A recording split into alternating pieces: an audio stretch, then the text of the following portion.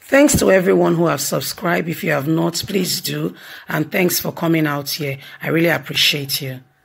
New twist as Edo state government demands 18 million naira from Tony KABAKA for demolishing his hotel. This is quite a twist, you see. Remember Tony? He was the one that Edo state government demolished his hotel earlier this year. And now the Edo state government is demanding 18 million from him. Anyway, let's get to the news and get to know why this is what it is.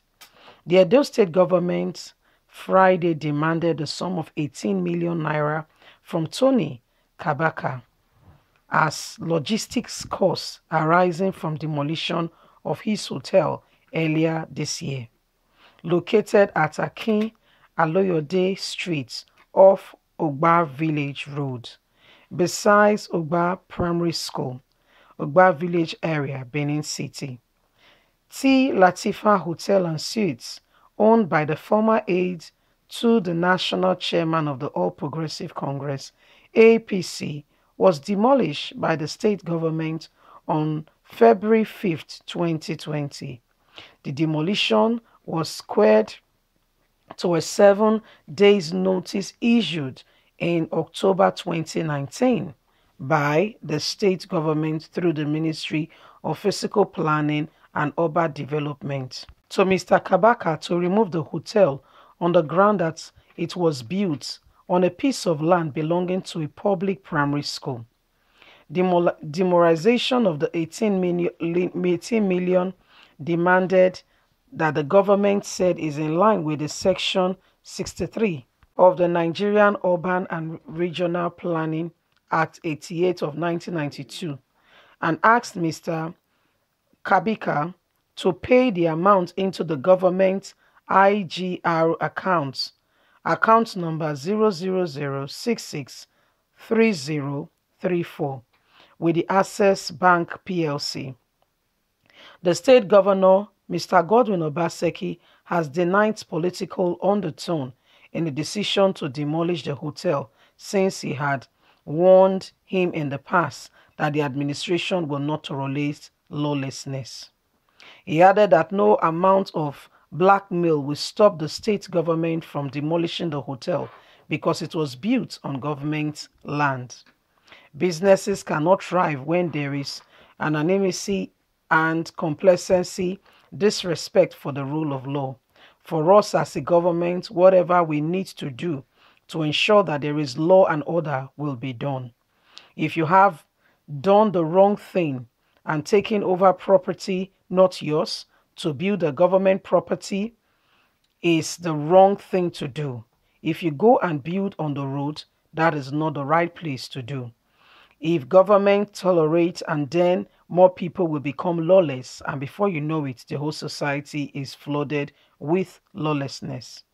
Anybody on controversies to the law, no matter how highly placed you are in Edo State, you'll be dealt with, Obaseki has said and has promised lawbreakers. However, Mr. Godwin, who contained and commanded that the state government takes action, said the government demolished his hotel because he was opposed to the government in seats, the government of Godwin Obaseki.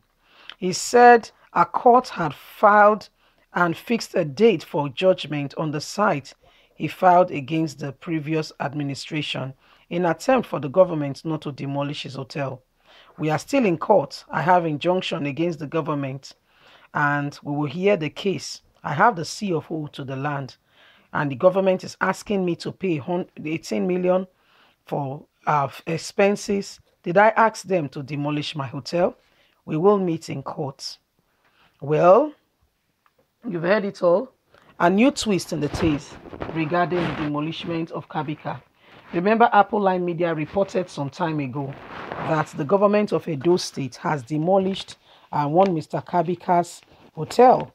Well, The new twist is very ironic because I mean it's bad enough that his hotel has been demolished. This guy's already nursing his wounds. To now come again to to put him in more trouble, in more tight space, to say, you know what, the hotel we demolished, we incurred 18 million naira bill to demolish it because you build your house in a place that was a government property, and as such the government spent money to demolish this place and to put things in order, and we're going to be spending money and all that, so you are owing the government the tune of 18 million naira. Wow. I mean, it's bad enough that this guy is already nursing his wounds and all that's happened during that time. We reported it. Apple Line Media reported and was keeping you up to date with regards to Mr. Tony KABAKA's hotel that the government of Edo State demolished. As a result, the government said he built his hotel in a government property that belongs to a primary school, that the place was supposed to be used to build a primary school.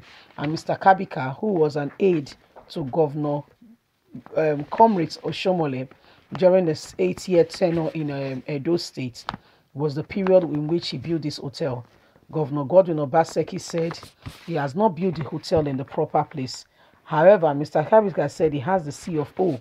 He did the proper documentation of the land and everything is in place, and is going to see the government in court.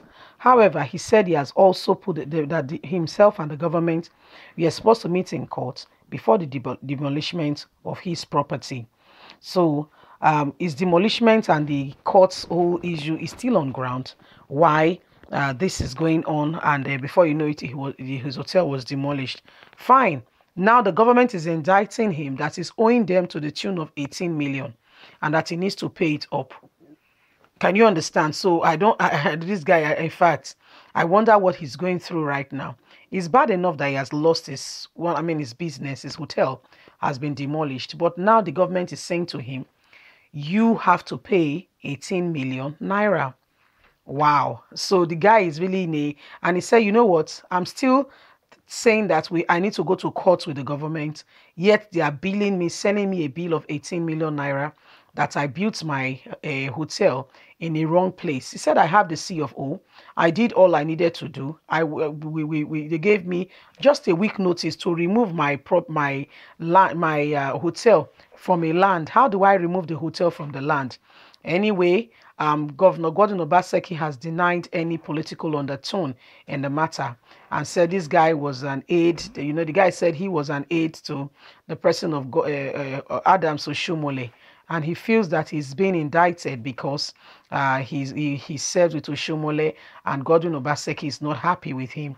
He said because he's opposing the leadership of Godwin Obaseki, that's why he's been indicted, and and he's been victimized to go through this process. Anyway, the government of Edo State said, well, man, we are sorry, but we are not sorry. You have to pay this money. You have done what you shouldn't do. You have built your hotel where you should not build your hotel. As such, you owe the government 18 million for the amount we used to demolish the hotel. We spent so much to demolish it. And in fact, I feel for this guy, honestly. I wonder what he'll be going through.